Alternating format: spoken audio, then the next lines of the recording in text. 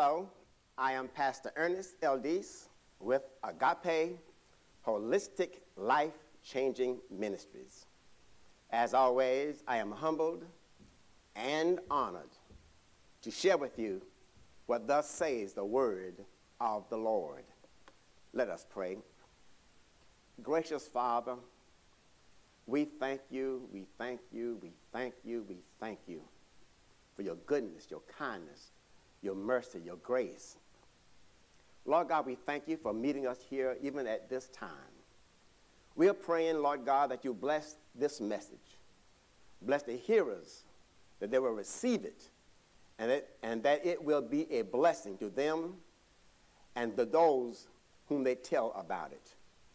Father God, we are praying for this nation, all of our government officials, all of our public servants. And Lord God, we are indeed praying for the household of faith. Now, Father, bless this message. Let it be received. This we pray and we thank you. In Christ Jesus' name, amen and amen. I thank God for all of our church members throughout the United States, and hopefully as we grow throughout the world. Our friends and listening audience at large, I thank God for you and your continued support and your prayers.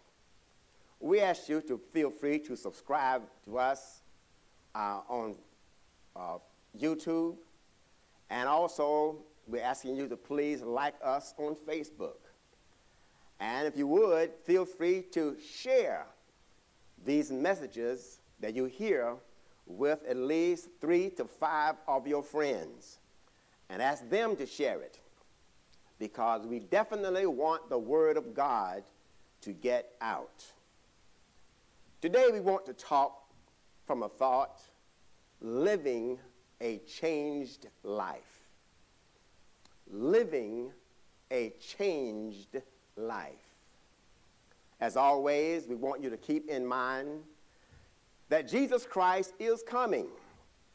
We don't want to get so carried away and concerned about the day-to-day affairs that we forget that Jesus Christ is coming. And he may come while you are asleep. He may come early in the morning, at midnight. He may come at 3 p.m. We never can tell. You may be in the grocery store shopping, and Jesus Christ will come. So we don't want you to lose focus and not be prepared for the soon coming King. As it was in the days of Noah, people were carrying on. They were boozing it up, partying back, having fun, and then the flood came. But we want to be on our lookout for the soon coming King. We want you to read with us as we read our scripture lesson text.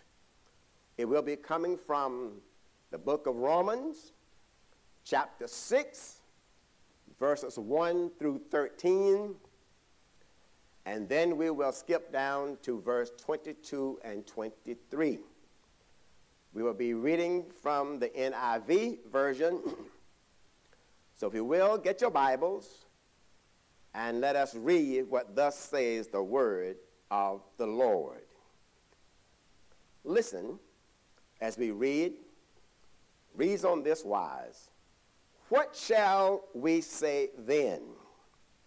Shall we go on sinning so that grace may increase? By no means. We are those who have died to sin. How can we live in it any longer? Or don't you know that all of us who were baptized into Christ Jesus were baptized into his death? We were therefore buried with him through baptism into death, in order that, just as Christ was raised from the dead through the glory of the Father, we too may live a new life.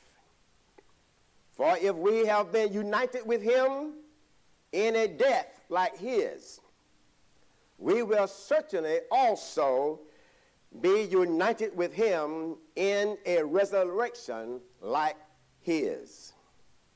For we know that our old self was crucified with him so that the body ruled by sin might be done away with, that we should no longer be slaves or servants to sin, because anyone who has died has been set free from sin. Now, if we died with Christ, we believe that we will also live with him. For we know that since Christ was raised from the dead, he cannot die again. Death no longer has mastery over him. The death he died to sin once for all. But the life he lives to God. In the same way, count yourselves dead to sin, but alive to God in Christ Jesus. Therefore, do not let sin reign in your mortal body, so that you obey its evil desires. Do not offer any part of yourself to sin as an instrument of wickedness, but rather offer yourselves to God as those who have been brought from death to life, and offer every part of yourself to him as an instrument of righteousness. Move on down with me to verse 22 and 23. It reads on this wise: But now that you have been set free from sin and have become slaves or servants of God, the benefit you reap leads to holiness, and the result is eternal life. Thank you, Jesus. For the wages of sin is death, but the gift of God is eternal life in Christ Jesus our Lord. Thank you, Jesus. Thank you, Jesus. Now, I often say this, and I still believe it, and I still mean it. It is my desire to provoke thought and to move you to appropriate action. Now, I want to focus on a particular verse, the 22nd verse, and it reads on this wise: But now that you have been set free from sin and have become servants of God, the benefit, keep that in mind, the benefit you reap leads to holiness, and the results is eternal life. That's very important. Benefits, eternal life. Benefits, eternal life. That's very important. And here's a thought that I want you to keep in mind. Acceptance of the gospel message of Jesus Christ brings a change in lifestyle. I want to say that again.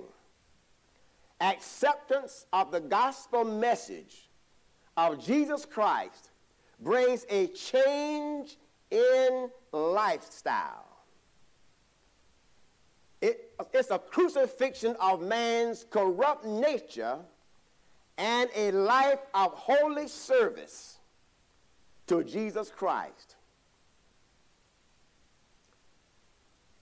Now, people love to think about catchphrases.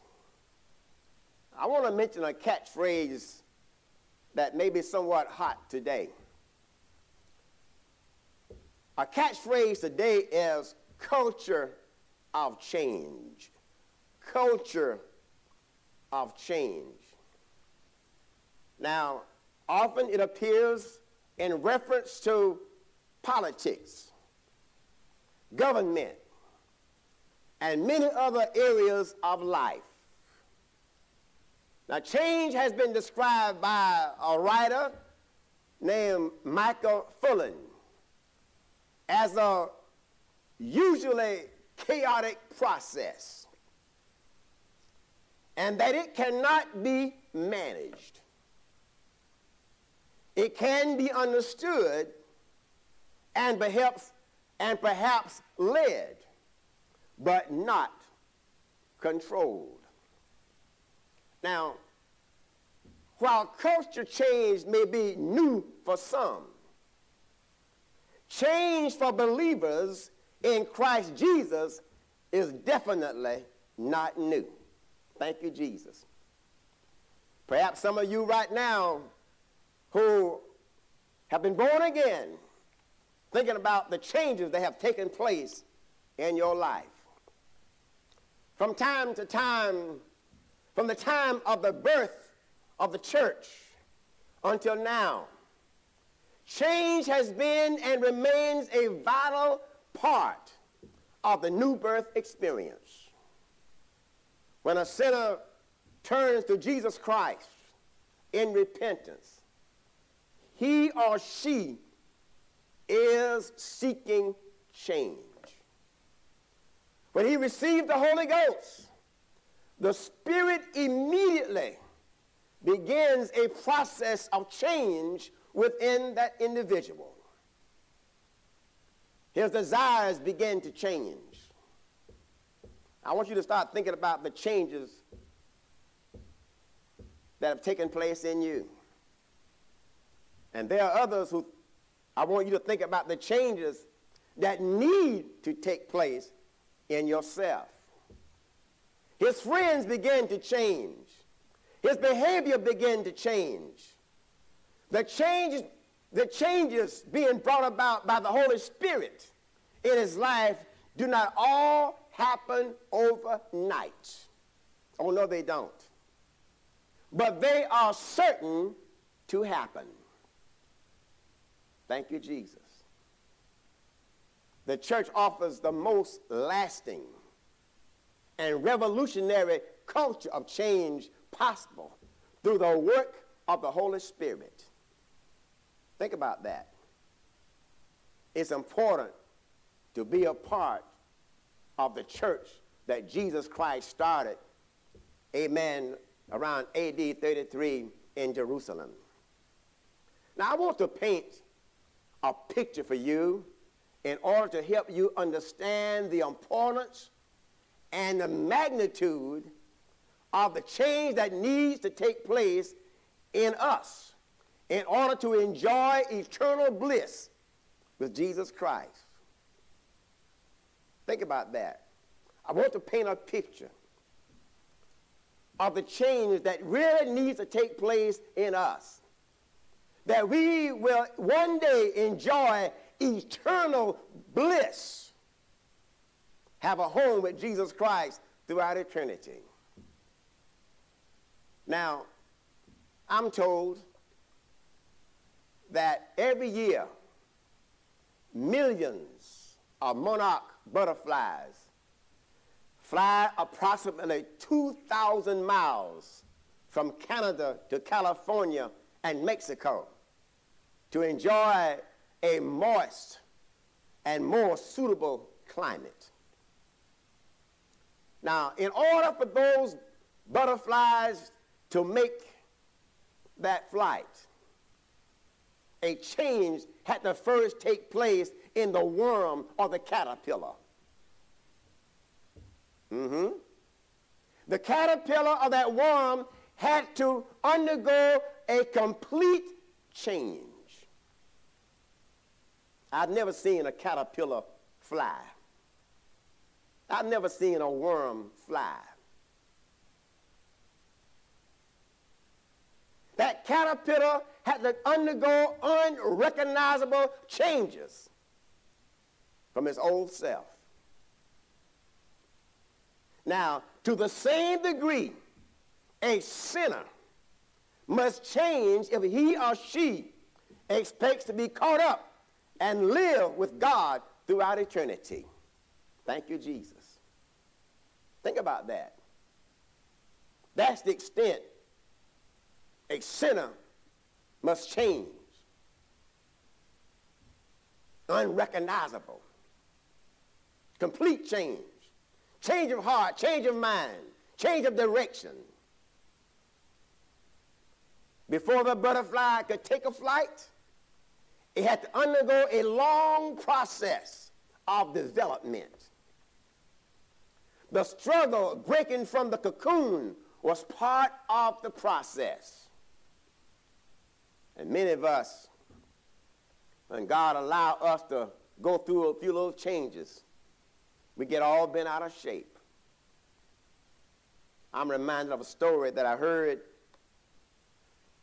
This little child, this person saw this cocoon and he saw the butterfly trying to break loose. And he went and thought he was helping the butterfly and he broke the cocoon open. He didn't know that he was doing the butterfly great harm. When the butterfly came out of the cocoon, it couldn't fly. Its wings were not strong enough. But because of the struggle, the constant struggle, and by the time that butterfly was able to break out of that cocoon, its wings were strong enough that it could fly like it was designed to. When God allowed us to go through some changes, don't you know that God knows what it takes for us to soar? I'm reminded of a scripture in Psalms 119:71. I believe it was David talking. He said, "My suffering was good for me, for it taught me to pay attention to your decrees, to your word, your statutes. My suffering was good for me. It taught me to pay attention to your word." Isn't that awesome?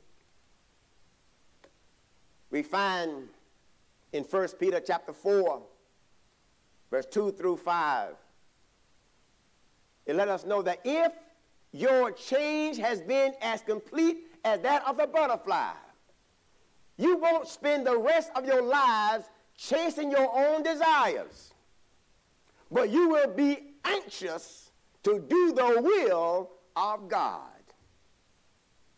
Thank you, Jesus. If your changes were as complete and as drastic as that of the butterfly from the caterpillar, you will not be anxious to do bad things, but you'll be anxious to do the will of God. Thank you, Jesus. You have had enough in the past of the evil things. That's what the Word of God is telling us. Haven't you had enough of that old lifestyle? God is calling for a complete change in your life. Their immorality and their lust, their feasting and drunkenness, and wild parties, and their terrible worship of idols. Verse 4 says, "Of course, your former friends are surprised when you no longer plunge into the flood of wild, destructive things that they do."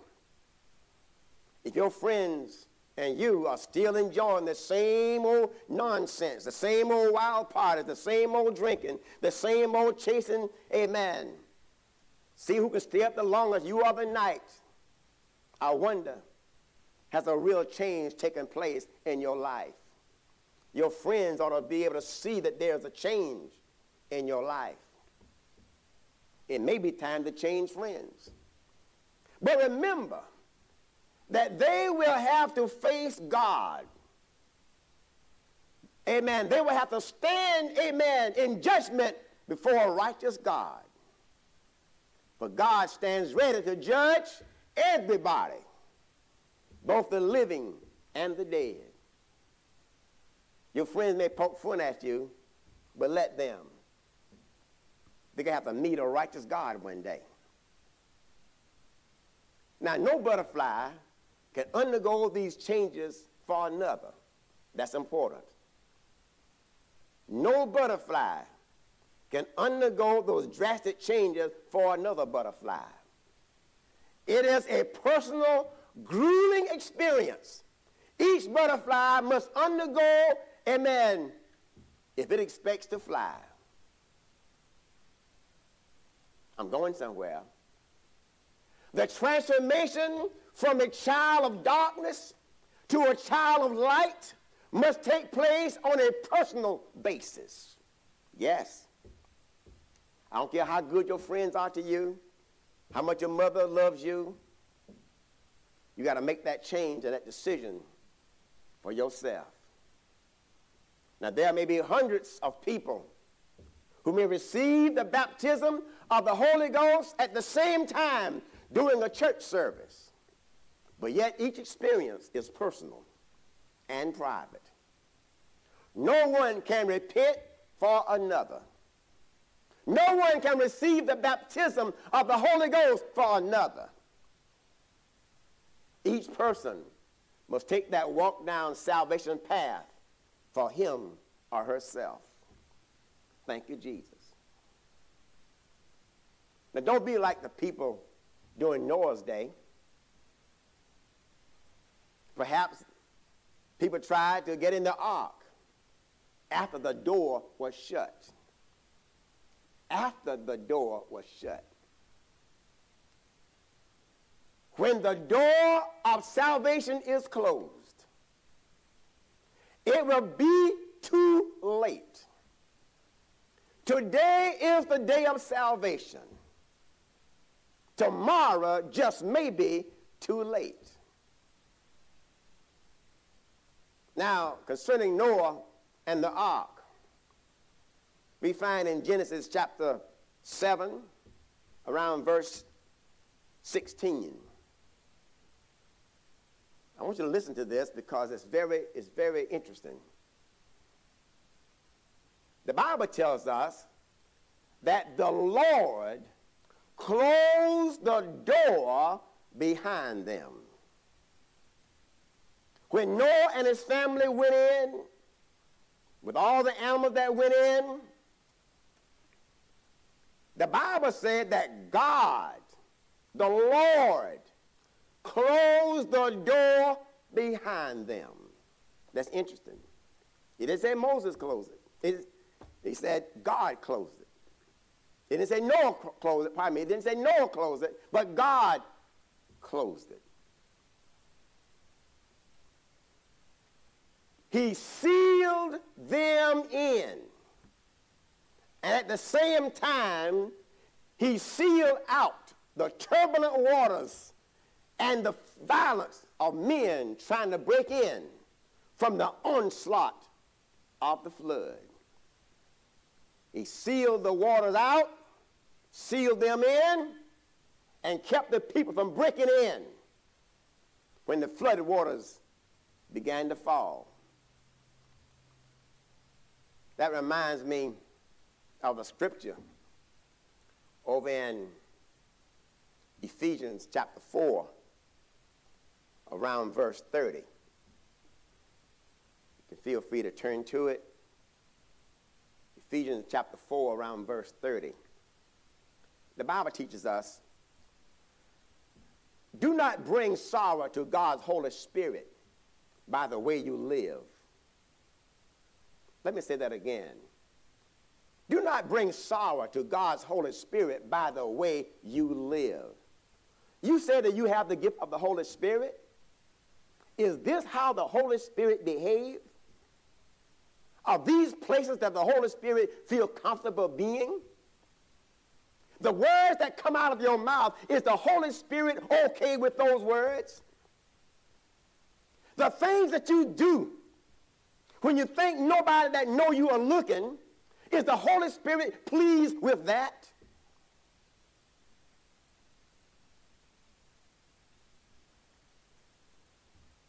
Living a changed life.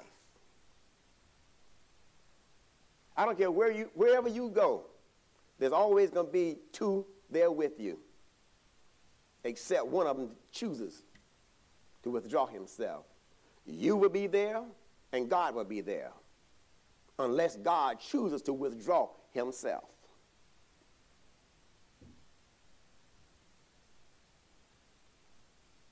Now, the Bible says, remember, he has identified you as his own.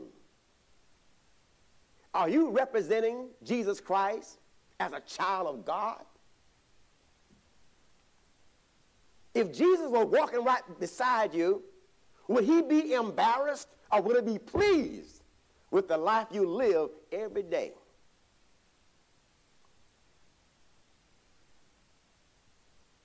He has identified you as his own.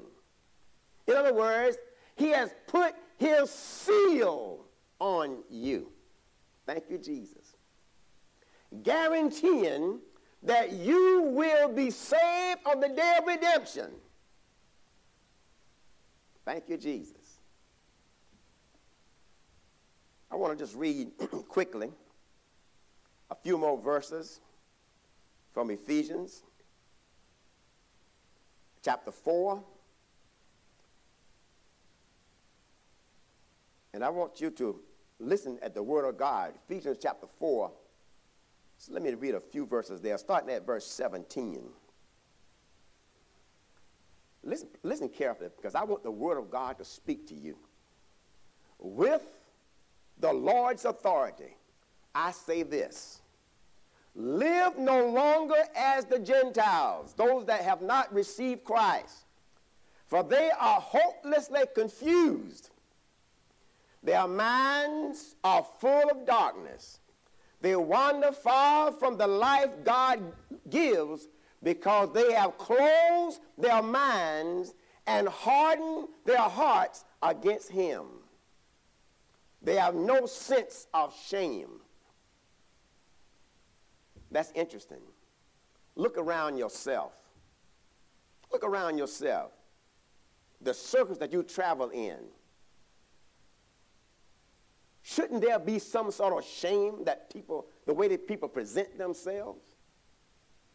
Shouldn't there be some sort of shame because of some things that come out of people's mouths? And with you being identified as a child of God, having the seal of God, are you comfortable? Are you comfortable walking and talking and living with that crowd? It may be time to change and get some new friends. Are your friends influencing you, or are you influencing your friends? Verse 20. But that isn't what you learned about Christ. Since you have heard about Jesus and have learned the truth that comes from him. Listen what the Bible says. Verse 22. Throw off your old sinful nature and your former way of life, which is corrupted by lust and deception. Instead, let the Spirit renew your thoughts and attitudes. Put on your new nature, living a life of change. That's what God is calling for. Created to be like God and not like your so-called friends. Truly righteous and holy. So stop telling lies. Let us tell our neighbors the truth, for we are all parts of the same body. And don't sin by letting anger control you. Get a hold to yourself. Why are you talking at the top of your lungs, screaming and carrying on? I don't think your brother, your sister, your uncle, aunt, niece, and nephew, your husband or wife, your children, your parents. I don't think they're that hard of hearing. Pipe it down a little bit. Don't let the sun go down while you are still angry, for anger gives foothold to the devil. If you let him in the front seat, he want to drive. You want to drive, he want to take over your life. Don't let the devil drive. Don't let him ride. If you are a thief, quit stealing. Instead, use your hands for good, hard work, and then give generously to others in need. And I want to say this. I thank God there are a number of people who are a part of this ministry who have been generous and giving, not so much out of their abundance, but giving out of what they have to others. And I say to you, God bless you, and you will not lose your reward. Thank you, Jesus. Verse 29, don't use foul or abusive language. Let everything you say be good and helpful, so that your words will be an encouragement to those who hear them. Thank you, Jesus. Living a changed life.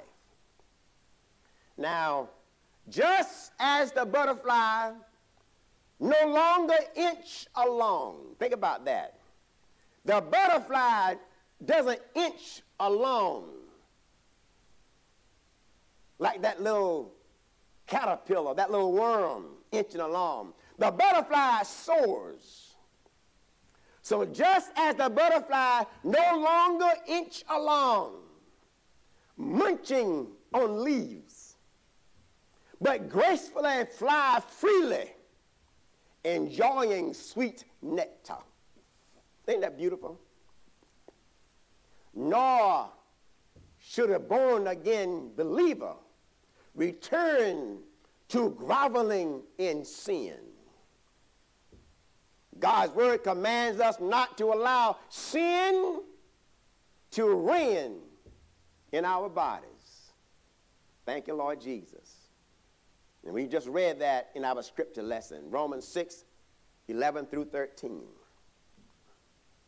Now, the power of transformation or change comes through the work of Jesus Christ and his sacrificial blood. Blood must be shed to cover man's sin. For without the shedding of blood, the Bible says there is no remission of sin. In the Old Testament, animal sacrifices were made. Their blood did not have the power to remove sin. Finally, the ultimate sacrifice of blood came with Christ's work on Calvary. Thank you, Jesus. To activate the power of the blood shed by Jesus Christ, we must enter the covenant, the agreement, the promise, or pledge of the new birth. Lord, I thank you. Thank you, Jesus. You know, as stated in a previous Bible class that I taught early on, God is not only interested in us attaining righteous living. God is not only interested in us getting there, but God is also interested in maintaining a righteous lifestyle. We can attain, we can arrive, but God does not want us to fizzle out. He does not want us to turn back, lose faith. He does not want us to faint along the way. But what about maintaining a righteous lifestyle? Right before your friends, right before your family. The blood is not only applied when a person repents of sins It is applied at repentance. It is applied when we are baptized in water in the name of the Lord Jesus Christ. It is applied when we receive the blessed gift of the Holy Ghost. Jesus did not come just to forgive sin. Let me say that again. Jesus did not come just to forgive sin. He came also to give us power over sin. Lord, I thank you. A changed life does not stop at one's conversion experience. No, it doesn't. Living for God is a lifetime experience and one of growth. This lifetime experience is not dull and full of drudgery, as some would have you to think. You can read in 2 Peter chapter 1, 3 through 11, it tells us about so many good promises that God has for us. You can read it on your own. Read about it. It's not a drudgery life like some would have you to think, but it's full of goodness. Thank you, Jesus. A Christian transformation, a Christian transition from saint to sinner is more than an overnight ordeal. Oh, yes, it is. Instead, it is a lifetime of ongoing changes. We add a little bit more spiritual revelation, knowledge, understanding, obedience to divine directives of God, spiritual concepts for our lives. We are constantly growing. Spiritual growth comes by diligence. No strong Christian got where he or she is by accident. No strong Christian got where he or she is by accident. Each level of development comes through the diligence of prayer, study, and crucifying the flesh with fasting. None of these are easy. Great effort is necessary to grow into a mature Christian. Spiritual growth comes through focus. Unfocused believers go endlessly through the same cycles of decline and revival. Decline and revival. Focused believers, on the other hand, grow because they obtain what they seek. Abraham looked for a city of God. Yes, he did. He set his goal. He marched forward. In the process, he led the way for countless people of God who also would exhibit faith and obtain the promise and favor of God. Lord, I thank you. Thank you, Jesus. Some Christians take the first few steps of repentance, water baptism in Jesus' name, receive the gift of the Holy Ghost, and then fold their arms and choose not to advance any further. This deception keeps a person from realizing all of God's blessings. Such a one who lacks these things is blind and cannot see afar off, and has forgotten that he was purged from his old sins. That's what 2 Peter chapter 1, verse 9 tells us.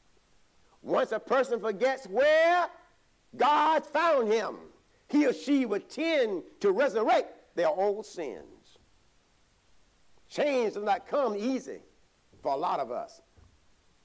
Usually, change is uncomfortable. Our flesh presents a multitude of diversions to keep us from pursuing the goal of excellence in Christ Jesus. You know, I'm going to close by saying this. But now you're free from the power of sin and have become slaves of God. Now you do these things that lead to holiness and result in eternal life. For the wages of sin is death, but the gift of God is eternal life through Christ Jesus our Lord. Amen. That's part of our scripture lesson. Our attitude towards change should not be the attitude of the world that says, oh, whatever. Too many people take a whatever attitude, approach, when God calls them to their best. Instead, our attitude should be whatever it takes. Spiritual growth, change values, and a godly perfection should be our goal as we accept the challenge by saying whatever it takes. It may take my crying. It may take my trying. It will take my dying to sin, just to behold his face, the one who died, bled and suffered and rose the third day. Thank you, Jesus. I say to you, let God know that you are ready to turn from your old habits and ways and accept him as your Lord and Savior. Jesus said, you must be born of water and of the Spirit. We can baptize you in the name of the Lord Jesus Christ. God stands ready right now to baptize you with the Holy Spirit. Isn't that awesome? Jesus stands ready to save you. If you would like to have further discussion concerning your salvation, please feel free to call me at 678-759-8989. I'm believing and trusting that God has left a message with you on this day. May God bless you. Let us pray. Gracious Father, we thank you for your word. Let your word, oh God, prick somebody's heart. Oh Lord, our God, let someone come closer to you. This we pray and we thank you. In Christ Jesus' name, amen and amen. May God bless you all.